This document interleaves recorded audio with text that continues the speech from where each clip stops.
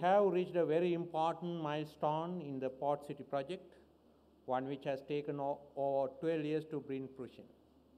Why I say the DCR or the development control regulations are important is because it is now the signal for the marketing teams to actively go and present this plot of reclaimed land as viable real estate.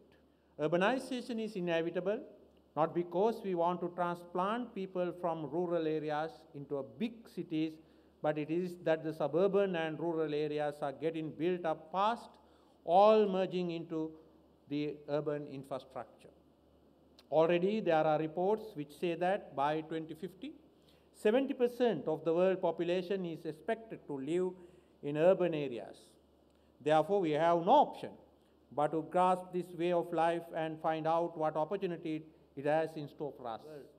It is not that we or our government policy are trying to in any way discount the rural sector.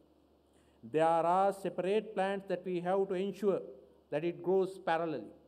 But there is a great opportunity in the synergies of a city, especially because people from different walks of life come together and they fuel growth and consumption.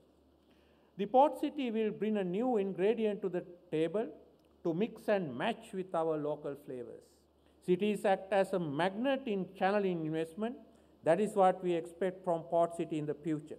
It will be a city within a city, sitting on the edge of the Indian Ocean with world-class standards that will attract the right investor and long-term partners who will benefit our nation.